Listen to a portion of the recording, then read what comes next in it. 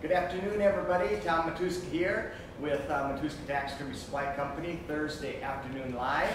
I'm along here with Amber Ingalls and our camera lady, Caitlin Noah. And we kind of like that name because it's lots of animals with that. Anyway, she's been doing a fine job and she's somewhat new here and she's coming along pretty darn fast. So during Mandy's maternity leave, Caitlin's been taking over the filming and been doing real good. Today, we're getting away from pan pastels finally. Oh my gosh. Yes. You know, if I never see another pan pastel, it'll be too soon. They're all the rage. It's a good product. But it's time to move on to some more exciting things. And today, we're going to talk about alterations. We did show them a few weeks ago how I think you made a nice rock base for a Bobcat and a little branch and things like that. And base work is really, really important. Kind of the base work can really sell your product, you know, add a lot of credibility to your product. It will really enhance your presentation, and if it's done really, really poorly, maybe it won't enhance it so much, you know. I've done both. And so anyway, we're going to show you a few things, and when it comes to alterations, a lot of people are afraid of alterations, and an alteration can be as simple as lifting a leg up or putting a leg down, moving a leg, adding a leg, a little curve. We don't really add legs. But cutting a head off, changing heads, Yep. And our alterations are kind of determined by the customer's wishes. And you and I were talking before the show, and I said, you know, we rarely go to the catalog, pick out something exactly that the customer wants for a pose, and it magically fits his skin. That's kind of an oxymoron, and most often doesn't happen. And you can stretch a little bit, you can compress a little bit, but most of the times there's alterations involved. With your Bobcat, we Amber skinned the Bobcat, and anytime we skin an animal, we take really extensive measurements, and we have more extensive ones than this, but this is like one of our deer, goat, or sheep type measurements, and it has a lot more than what the catalogs ask for. The catalogs ask for a nose to eye, a length and a circumference basically, but we have a lot more on here. What these are for is when you skin the Bobcat, you even take, I mean from the elbow to the knee joint to the hoof, all different lengths and circumferences, and then once we get the form in, a lot of times when you order the form, you don't remember, this one's close, but it's a little on the big side. By the time the form comes, you forgot what you decided. And then you try to put the hide on it, it either swims in there or it's too tight. So that's when we like to get out our measurement sheet that we filled out. We'll have the customer's name, what it is, date, things like that. And we save these. We save them for future reference because we use old measurement sheets oftentimes. Yep. And then Amber will take the measurements and compare what we bought to what the animal was that she skinned. And at that point, we know we got to go bigger or smaller. And I think you've even got a face one in there too that kind of goes through some of the details on the face too. Yeah, and that's kind of nice. Face one.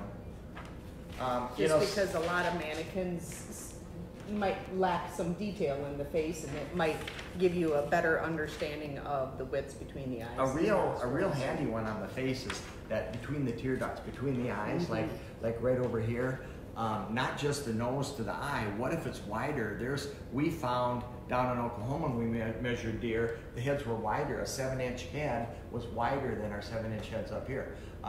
And different animals are region specific as far as sizes. They typically run wider in the face, longer in the nose, shorter in the nose, things like that. And if you have measurement sheets of deer in your area, you can compare those to what you get in. Because if you have to start stretching to get the eye holes around to the glass eyes, you're doing some wrong things up on the top and the scalp, and your hair patterns are going to become misaligned. and your deer won't look as good as other people's deer, and you won't quite know why, and it's because you're stretching things the wrong way, probably. Sure. And really, doing the measuring doesn't take a lot of time. I mean, it's a few extra minutes, and then you have it, and you know that you've got all the information you could possibly need. We have lots of measurement sheets, and we save them. Yep. And the more accurate you make them, you know, take them down to the closest eighth of an inch, depends on what it is. If it's a American bison, I don't do the eighth thing, but you know, sure. If it's a weasel, I maybe do. Oh, yeah. But anyway, the more intricate the animal is, you might want to scale down. You can do it in millimeters and centimeters, that sort of thing too. Okay, what we kind of got a little bit started today, when, at least from the way I kind of like to do it, I like to have my base somewhat formulated in my head. I don't have to have every rock and every branch and every twig or anything like that on it, but I do like to have some kind of shapes. So before the show today, I ran down, I cut a piece of wood. This one's going to go in a glass case. I cut a piece of wood. I walked around the building and I couldn't find, this bobcat's going to be climbing up, he's going to be pretty erect. I couldn't find exactly what I wanted, and I found a great big one. So I took it on the bandsaw and I just kind of trimmed it way down. It was much too short. So show them this other side. I didn't foam this. This is how I built it up. And I just put a couple 2x4s, hot glued them down onto my sheet of plywood, and this needed to be about 3 inches higher. So I just ran a screw up from the bottom and into this, which was not very strong, but when you add the foam, it gets real strong. So this is going to be exactly how it is. This we can trim to fit the feet. We can add rocks, we can add more branches, and we can do all the scenery work later. That's the kind of fun thing to do. In the old days, I had a couple instances. Most of you won't know anything about paper forms, aren't familiar with paper forms. That's all I had when I started, was paper forms. They were red rosin paper, and they were made in a plaster mold, and when you got them, the eyes were nothing more than little valleys done with somebody's thumb. You couldn't rasp a paper form. They were hollow on the inside, so if you rasped too much, you got a big void in your, you know, it's like a piñata in there.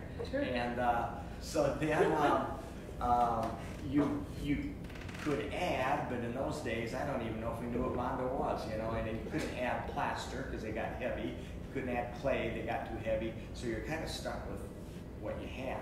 And I had a raccoon, one of the first life-size animals I ever did. God just made them, as a matter of fact. They were just kind of new, raccoons were. And so I got this raccoon, and I mean, I had a gap in the belly of 2 inches.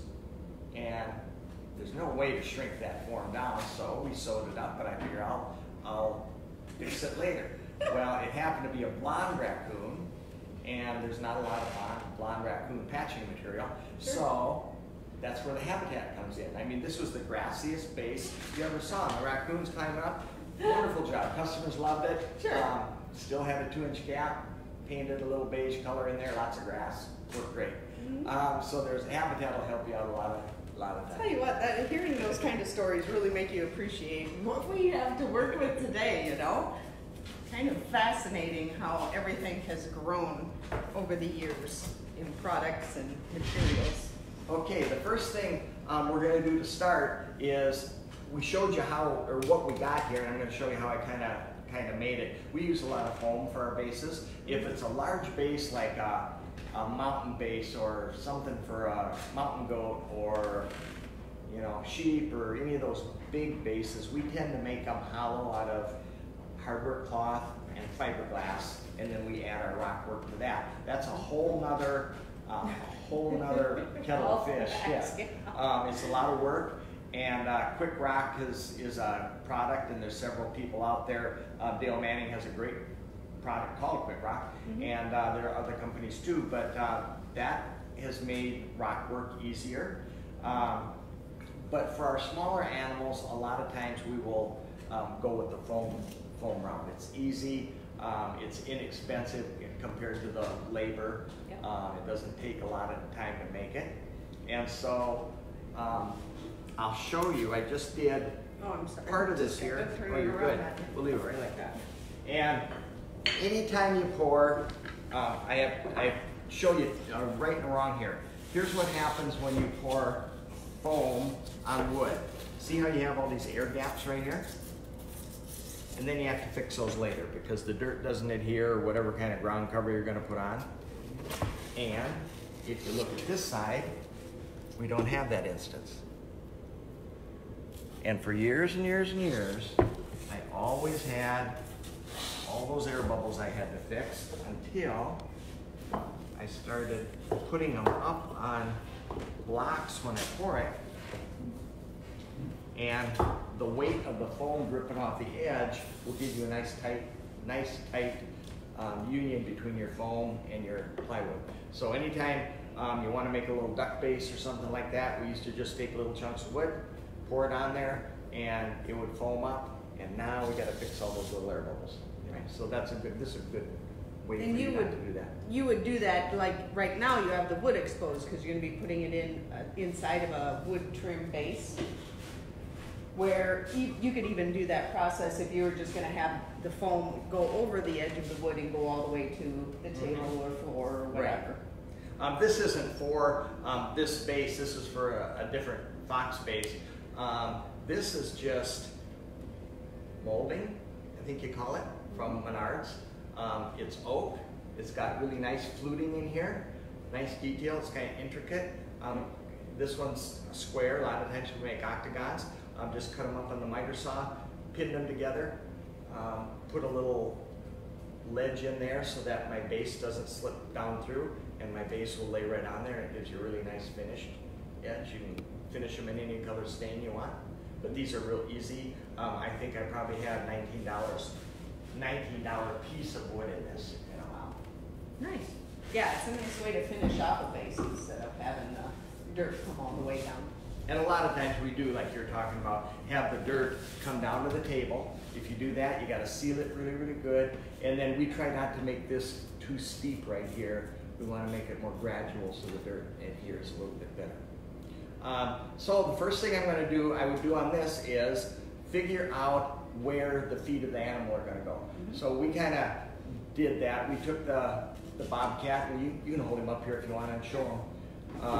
He's in a bad state of disrepair right now. Yeah. He's going to have major surgery here. So he's just kind of tentatively pinned together just to kind of hold his hand or hold all of his legs and whatnot on.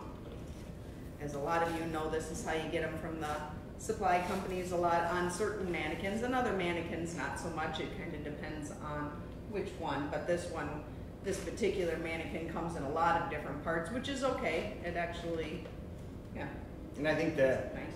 We do a lot of this with our mannequins too. This is a Brian Hendricks Bobcat, and we do a lot of separate arms because it helps you. Some people mount them that way. You have one that you're working on over there that the whole body fits right in. Right. And also shipping. You don't have to worry about shipping. You don't have to worry about breakage, and they're easy to put together. But we put this up here figuring how we're going to pose him. We want him somewhat alert. I think we had a picture somewhere. Lost a picture. But he's standing he's going to be more alert than this. And this foot's going to stretch down over here. Now, and this one has nothing here yet. We'll probably bring that foot down to the base. And something I learned long time ago is Amber is a really good fake branch maker. So if I need a foot to go somewhere, it can hang in mid-air because I know Amber can make a branch that will go right under that foot, so that I'm not worried about any of that type of thing. So anyway, we have an idea. I posed this kinda in this manner. I shaved down the base, so 1 foot, so we really have 3 feet that are almost touching here. We're gonna change him up a little bit still, but this is how I like to start. We don't have to finish it. We don't have to put dirt on it and all that kind of stuff. Mm-hmm. All right, let's talk about foam. Most of the foam that we use is our mannequin foam. there are different foams. The lighter the density of the foam, 1 pound density foam is a 1 cubic block, weighs 1 pound. 3 pound density foam, 3 cubic block, weighs 3 pounds. And any of our mannequins are 3 pound density foam, and it's good strong foam, probably stronger than it needs to be. We get it in barrels. You can buy it in probably quarts and gallons and 5 gallons from us. And this is the same density that most mannequins are poured out of, but the mannequins will be a little bit firmer than when you free pour it because it's not under pressure. They're compressed, yeah. Right. And when we mix our foam, I usually will take little paper cups like this. We don't want to mix, don't mix too much. I'd rather do it in small amounts so I don't not know where to put it all. And then you got it everywhere. I'm going to pour those into a bigger cup. Hand me that drill there. Notice we've got the wax paper down. That way it doesn't glue itself to the table and it keeps everything clean. It's something we can just pick up and throw away. We use a lot of wax paper here. A lot of it's butcher paper. I think downstairs at the supply company they call it freezer paper. Mm-hmm. This used to be a straight number 8 gauge wire with nothing more than a circle bent at the end and a piece of duct tape on it to fill in the hole. And it's our foam paddle, and we use these for months and months and months until you can't recognize them anymore. We throw them away and make another one out of a piece of wire. But it's real easy to put in a drill, and you can whip your foam. A good mix on your foam. You want to whip your foam fast, 15 to 20 seconds, not any longer than that, but you want to get all the marbling out of it so you don't have any marbling and things. And that's really nice when you're doing larger amounts because it's hard to get it all mixed. When you're doing real tiny amounts, it's not quite as important, I would think, wouldn't you say? That you would mix it by hand. We'll do it by hand a lot on a little pour. But the larger ones, oh my goodness, it's a lifesaver being able to do it with the drill. Now I'd say you might have about 30 seconds before you better start figuring out where your foam's gonna go. Other than that, it really won't harden up, I would say, for 7 to 10. And it's not a bad idea to put on some gloves too. Gloves, apron, safety glasses is all very important. Anything to keep it off of your skin because it kind of gets on and it makes wreck your clothes. Hang on to the container really good because if you spin too fast, this will hit the wall.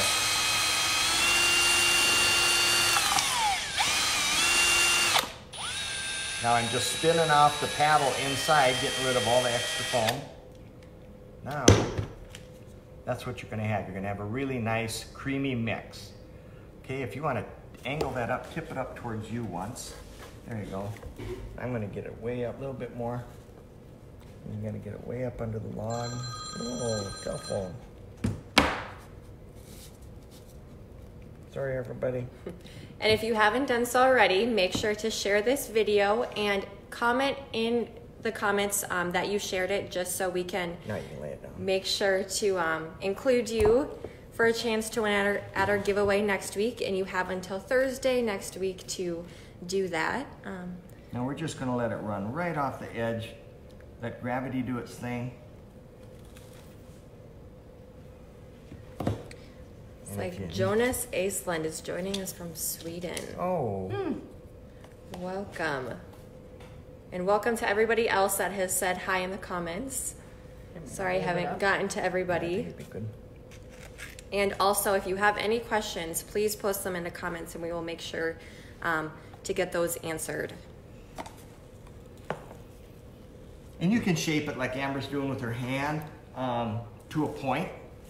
I mean, pretty soon it's going to get too hard to move anymore. Yep. And it gets sticky. Yep, there'll be a point where all of a sudden it will turn stringy, and as soon as you see it, little strings coming off of it, it means leave it alone. You know, you're done. It means all done. No more playing with it. Okay, now we're going to let that set up, and then we'll show you how to trim it. And I can put a little under this log maybe. And you have a little bit of time here to play with this.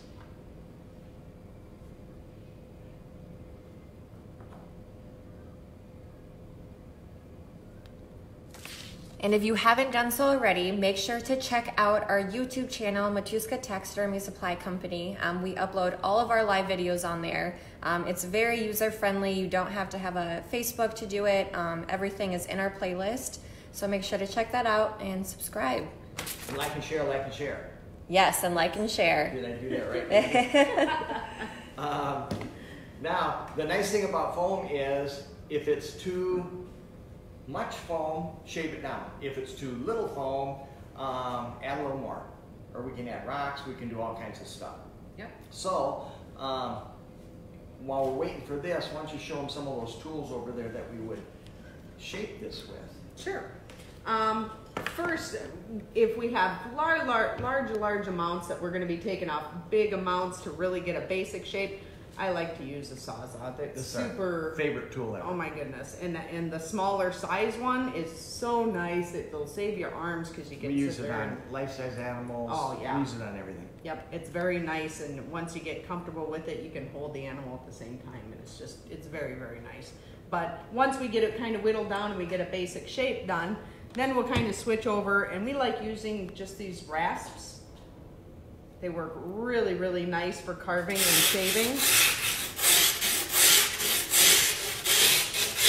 And they can take the surface and smooth out any of the saw marks or things like that, and they work just wonderful. But you want to make sure that your foam is good and hard before you go doing this, because you can wreck a rasp pretty quickly. But is this a still sticky? Yeah, yep. It'll take a few minutes, and it'll go through a stage where you can still cut it with the Sawzall, but you better wait to try and hit it with the rasp. But these are really, really nice, and it'll get the job done. Sometimes, though, we'll also use these, and these are what we use, the form roughers. Form roughers, yeah. And we'll use those for moving skin and roughing the forms and different things, but we also use it for carving on foam. And it's really nice to be able to get some of that detail in there because it's got that sharp edge. You can just kind of get in there and add whatever kind of little grooves and whatnot that you want. And you can kind of see, I'm barely pushing on this, and it really gets in there and kind of gets the job done pretty quickly. And I've seen you put in lots of detail of the foam before you even mache over if you're going to make rocks. Sure. And because you're limestone, you're kind of the limestone queen. She's as cold as granite. But I've seen her carve in like some detail to where, oh my gosh, you don't need the mache, you don't need that sort of thing. Yep. But you do still cover it. Right. But you can put in a lot of detail with that.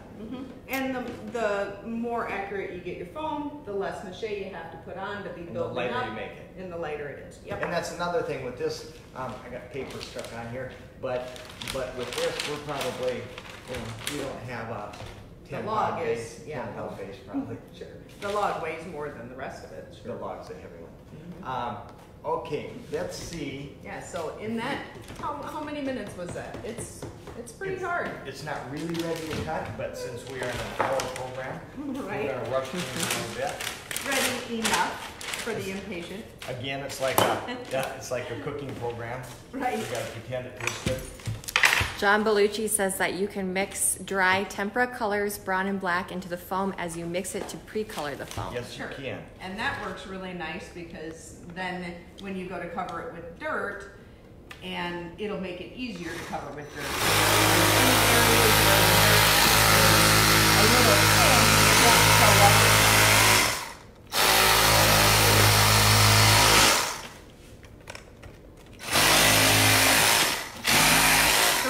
Just cutting it even, get it so it sets on the table again, and now just cutting along the wood edge. Okay, then it's just a matter of you can use a knife. I've seen more knife cuts carving foam than anything else, so be careful of the knife. Or we like these things. I've seen people use electric knives. It's kind of almost like that here.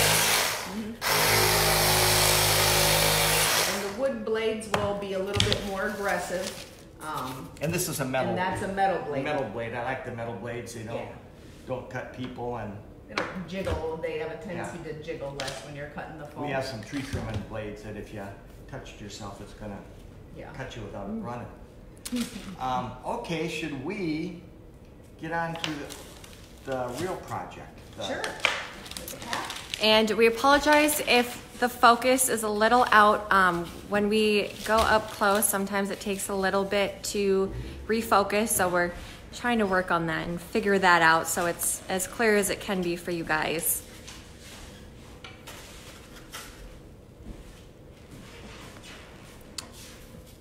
And we were talking, you know, like the reasons to alter are, one, to make it bigger or smaller to conform to your measurement sheets. Never, it's a golden rule of mine, we don't cut out hair to make them fit. I just won't allow it.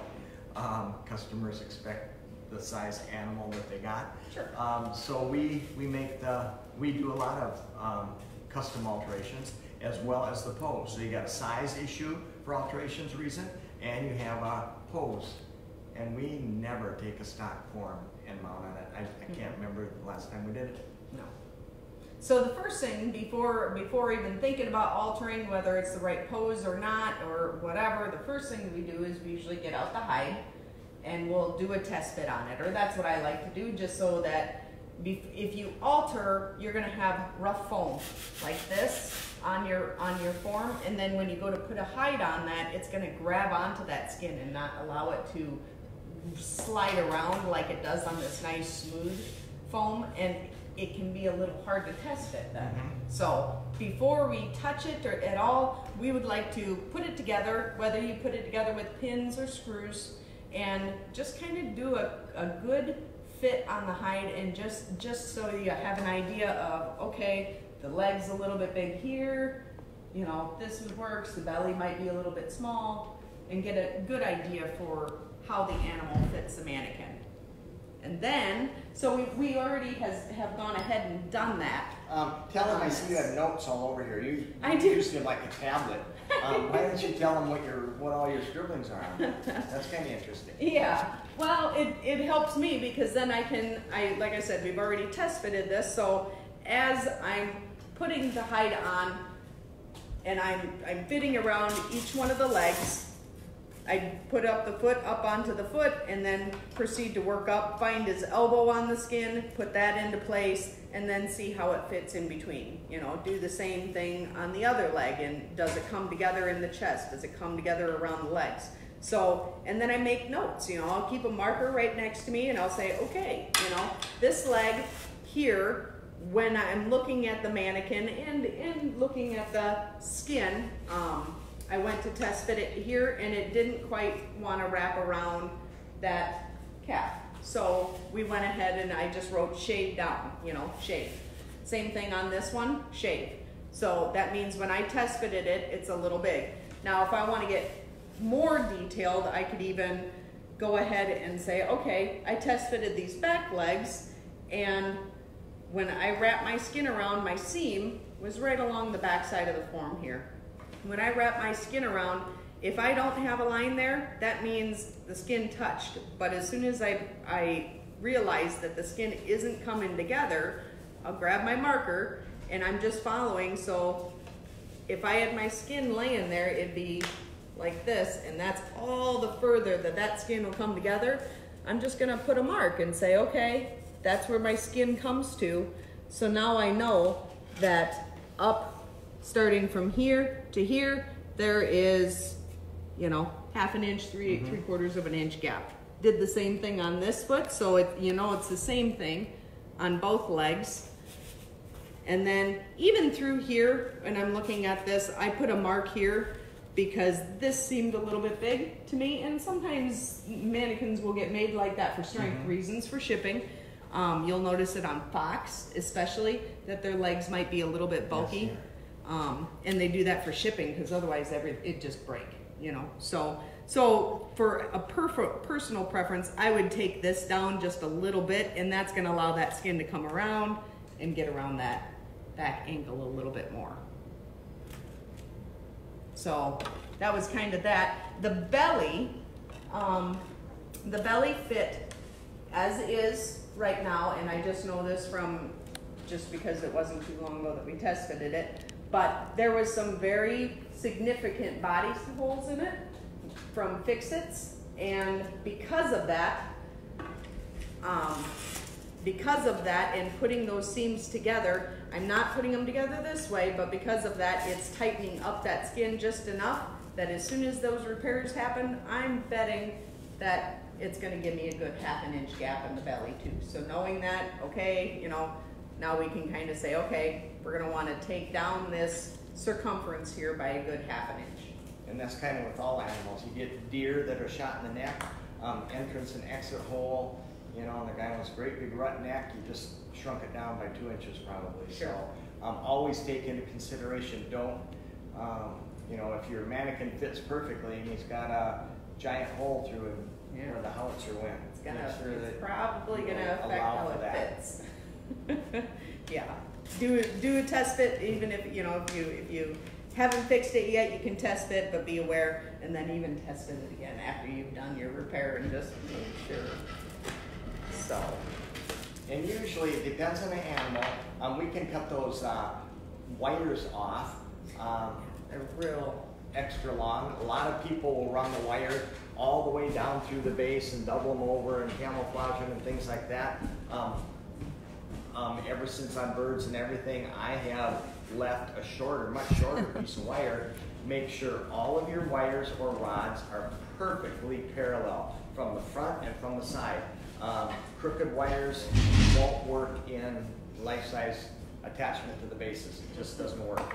And make sure they're parallel. We even have, I mean, we put levels on them. We put plumb bobs on them, like our big animals, like our sheep and bears and life-size big Africa. threaded rod. Yeah. Ooh, that'll make a. And then you.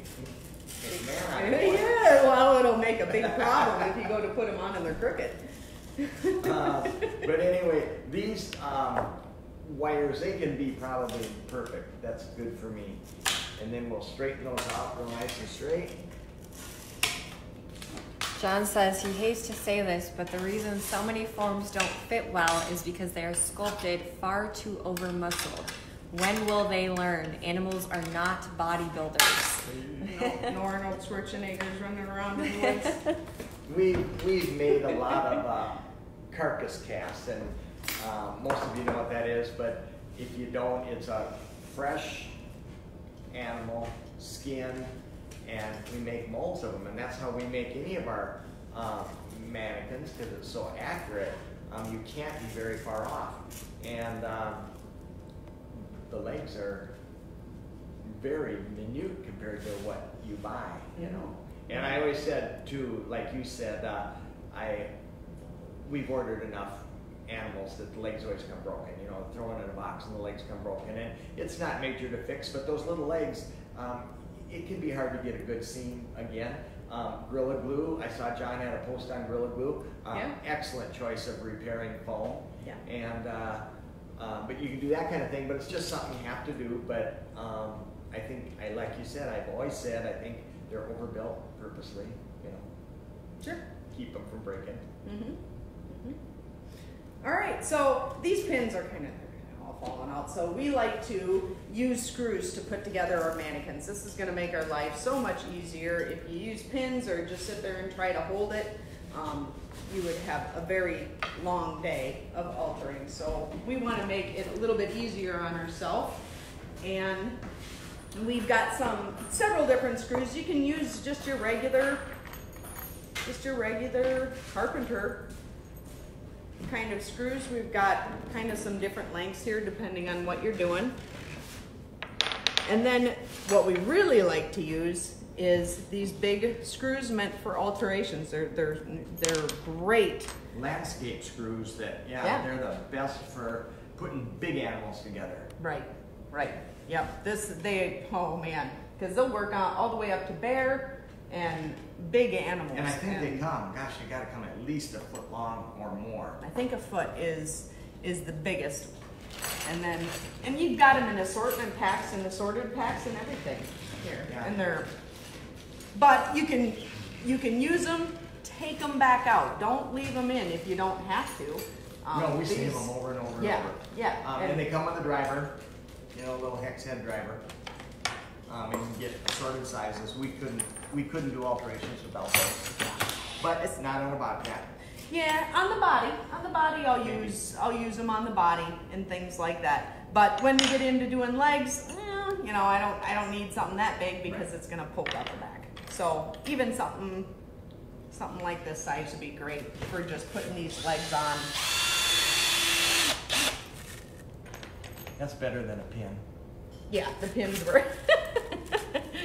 Pins are temporary. Yeah. Now we're gonna take, this is gonna be a series. So we kind of showed you the base today, and we're gonna show you some alterations to get him to what we think the customer wants. And then next week, we'll probably finalize any alterations and maybe show you a test fit. Quick note, next week there is no live because it is the 4th of July on our Thursday lives. We gotta shoot firecrackers. Yes, so we will pick up the following week, which, let's see, would be, well, whatever the date is that Thursday. The 11th maybe? Next week is the 4th of July. Yes, it's crazy. I don't know where June went. Wow. It's so crazy. Last year too, I think. Yeah, it flew by. Summer's almost half over. Next time anyway, we'll just keep going on this cat and till we probably get it done, even finish work, I'm thinking. Might as well. We should be able to do it in 4 sessions. Yeah. I think that life size, wouldn't you find that life size tends to be pretty intimidating for a lot of people? And I think a lot of it is just, is because of the alterations. Life size takes, I always found it took experience because what you do with that back left foot will determine if your ears will even lay in the, I mean, the stretching of body almost goes kitty corner. So everything you do on the left on the rear affects the right on the front, you know. It takes a little practice so you know what's going to happen when you do a certain thing. Sure. Stretched out animals distort skin in places. You don't want your face all stretched back like this, you know. Okay, so, and then also, and this again is personal preference. Some people leave these or use these tail rods that are put in. We usually will take them out, and you could just go ahead and snip them off. I personally will usually pull it out because the way that we put in our tail rods, I don't want to be hitting this, but some people will just go ahead and nip it off. What do you usually do, Tom? With the Bobcat, we have the best Bobcat tail on the market, so I would cut it off and put an artificial one in there. Really nice. Just because we have one, our Bobcat comes with one. Otherwise, I would rather cut it off, and I can wrap one much easier when it's off than when it's on. Yeah.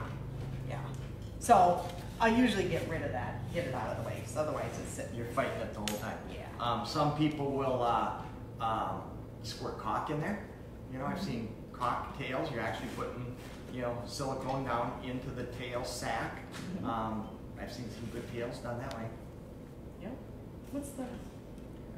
Well, I didn't know if you were going to put a hole up in there. Oh, sure. Okay. Do you want to go ahead and get the feet set and then alter them from there? Nope. You do. Go ahead and do our thing. All right. So we know right now our pose is doing something like this. With the pose that we know we want to end up with, we want his back a little bit more erected. Just that's the way the customer wanted it, so that's what he's going to get. So in order to do that with this mannequin, we're going to have to straighten out those legs on the front. And right now his legs are real spread. We might leave them that way. It looks like they will line up good on those branches. But you could take and move them in. You could take and put them straight down. You are the creator here, so this is where it gets to be a lot of fun, and you can really make it your own. So I think we're going to go ahead and straighten those legs out, and then maybe even bring that leg a little bit back. He's a little bit crouched right now. Sure. So maybe even bring that back.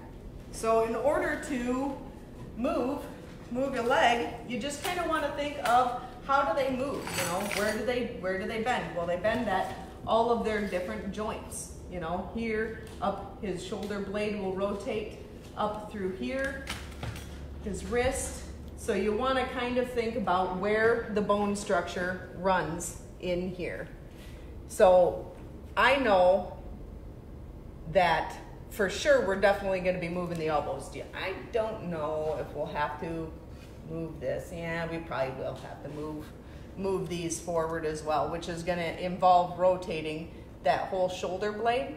So you could just take and shift it right there, but it probably wouldn't be anatomically correct, really. So we try to do things as correct as we possibly can. So the shoulder blade is actually running all the way up through here. So I'll usually just take a marker and just kind of draw it out.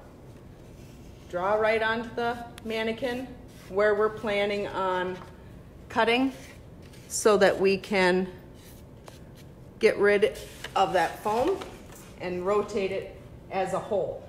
So that can make it a little difficult with being these two separate parts because we've got to rotate this along with that. So when you have your screw put in there, you want to make sure that your screw's either going straight up or don't have a screw to begin with, and just do it separately.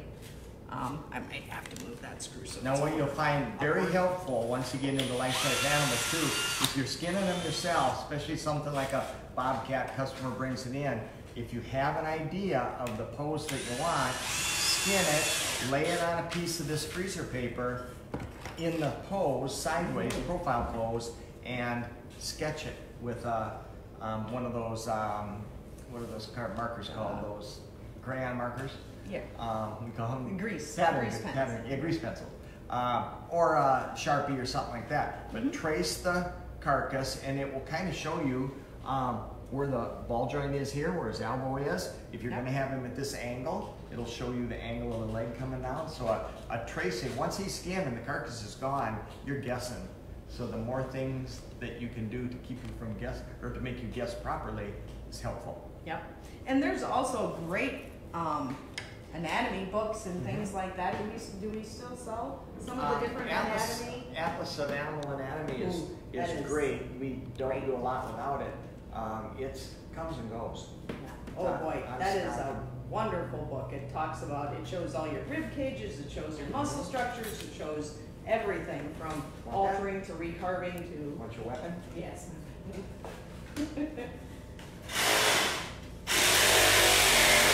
So now I'm just going to go ahead and follow those marks around. Oops, sorry, I'm going to kick you. And right there's the screw. Oh, I bet that's the... Oh, wire. Wire. You can cut through it if you want. Yeah.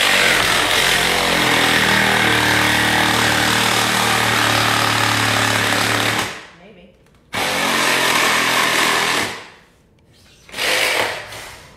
I hitting a screw? I don't think I'm hitting that other screw. It might be. These screws are awfully long. I bet it was. Screws don't cut through, wires will. Screws don't cut through. There we go. Okay. So now we've gone ahead and we've removed that whole leg. So this leg can rotate freely. Now some mannequins in some positions, once you cut the leg off, you'll be able to kind of rotate them without it moving away from the mannequin too much. And other times, as soon as you do this, that shoulder, that whole arm is going to kind of jut way out because there's pieces of foam on here or on the leg that is making it push away from the body. Well, we wouldn't want to put it back together like that because all of a sudden, if this was a real animal, his whole arm came out of socket. So we wanna make sure that we aren't pulling his joints away from his body. We wanna make sure that where that attaches, it's gonna stay connected and up next to the body. So as we turn it, I'll come and kind of look down at it and wonder, okay, is it moving away? If it is, we need to remove foam to get this back in. Mm-hmm. And that's where measurements would help you too, if you had measurements between your ball joints, shoulder blades. Mm-hmm. Mm-hmm. So we know that this leg, we want this, if this is the way it is. We probably want him more up in this kind of a position, wouldn't you say, Tom? Sure. That's about what we were thinking, something a little bit more upright. So he would probably move this maybe a little bit more forward to bring that like so. And then we're gonna straighten this leg way out. Okay? So, as I rotate it around, I see that there's a little bit hitting right here and a little bit hitting in the back. You can either do it on the leg or on the body.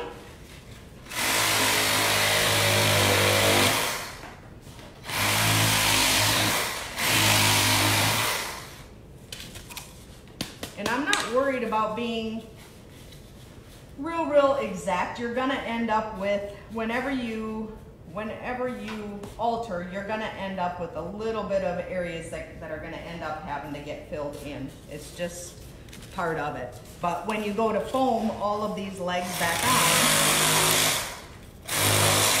we'll reattach it with this exact same foam. We'll pour it the exact same way that you did the base, and it will come and fill in all those gaps. So I'm not too concerned about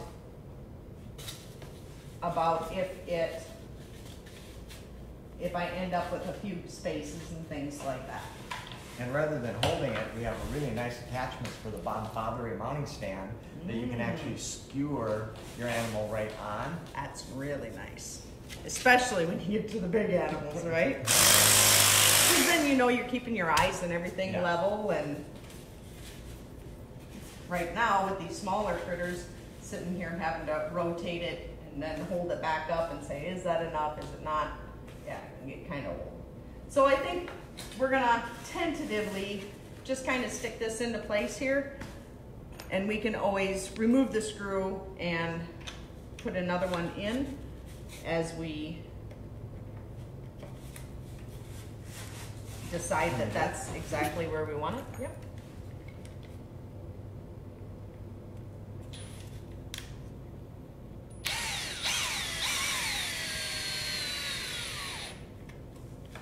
Okay, so now we rotated that just a little bit. It's not rotated a lot from where it was at. It was back a little bit, but we can always do more as we get this one. Now, we're gonna go ahead and change his elbow. And just like here, we kind of said, okay, when we rotate our arm, that whole shoulder blade here moves in one with this whole leg. While when he moves this, he's gonna bend at his elbow joint. So we're gonna imagine if he had a bone structure coming through here, his joint would be right about here. And when you're new to altering, it's not a bad idea to look at an anatomy book or a pictures or anything like that. Draw the bone structure out, you know, do a quick little drawing just so you know where your joints lie, because it's going to be different if you cut it to here than it is to here. And if you do it up here, all of a sudden his leg's getting longer, you know, and then all of a sudden things aren't fitting right. So it's good to know where all of your joints are. So to move an elbow, we're gonna have to make some cuts to be able to make it bend. So we're gonna make a cut right here, basically that goes right to the elbow, up into the crease of the arm. And we're gonna straighten it out. So we need this to be able to move. So we're gonna have to get rid of foam up here, and that's gonna allow that foam to bend together once we take out this chunk. So I usually will take out the space first.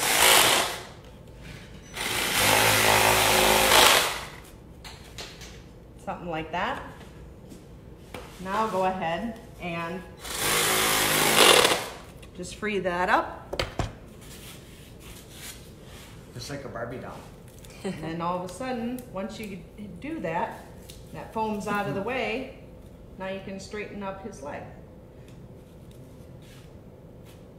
And kind of like people, if we had a base and we needed his arm to come in, you could tip these in, you know, they can do that. Just like we can do that, they can do that. Same thing with their elbows, they can kind of tip them, they can cant their legs, so it's kind of funny. I usually, whenever I'm altering, I'm over there sitting there moving around, and because we kind of move kind of like they do a little bit. I mean, that's what Chris Wallace does.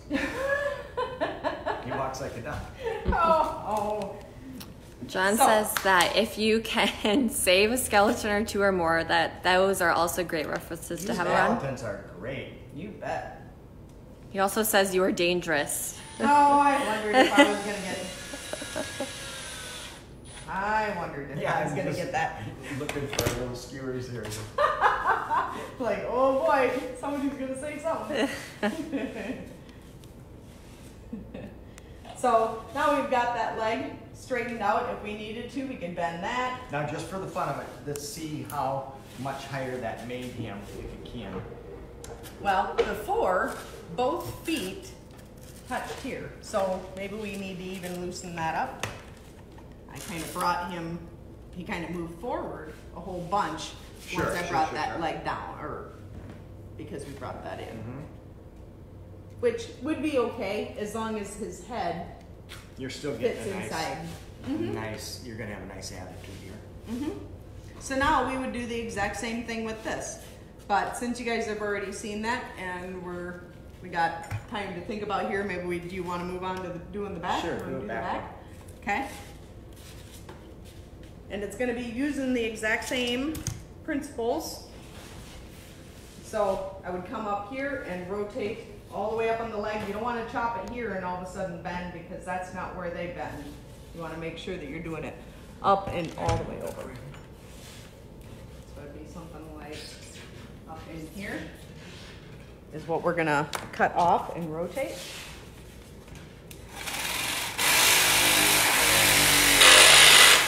Got a screw right there. Yep. I'm better than a Bobcat on this one. Nope, sorry. Just not. Sorry. That'll be your Oh, way. that's a wire.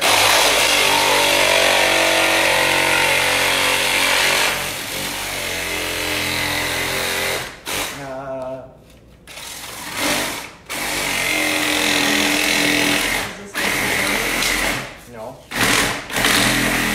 Got parts falling all over the place here.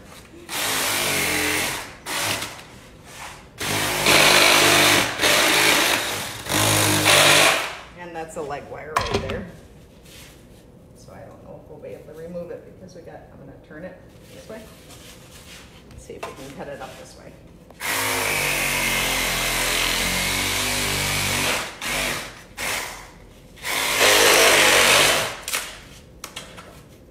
Did it do it right? Yeah. I got those tail wires in the way. Right there it is. I paid good money for this mannequin, you know. Yeah. Whoa, look at the wire in there.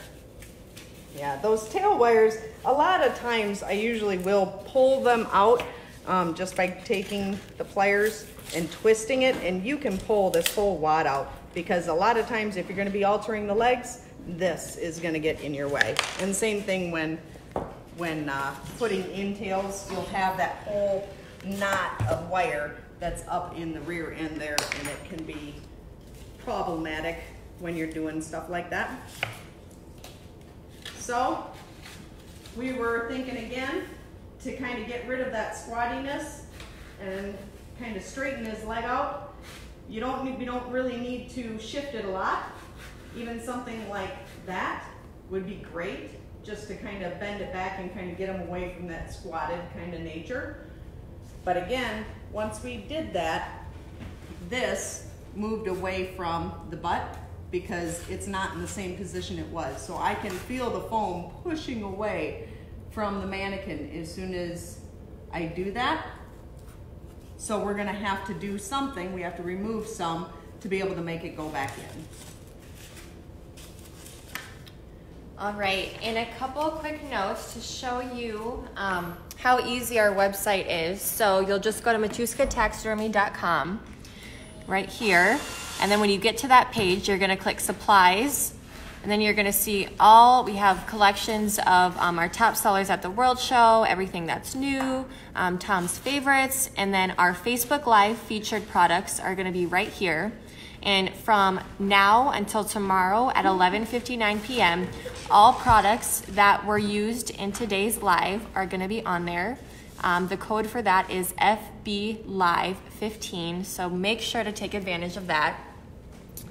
And then also make sure to follow our Instagram page, Matuska_Taxidermy. We post a lot of cool little things on there. And then another quick note too is that we will not be having live next week because of 4th of July. I can't believe it's already the 4th I of know.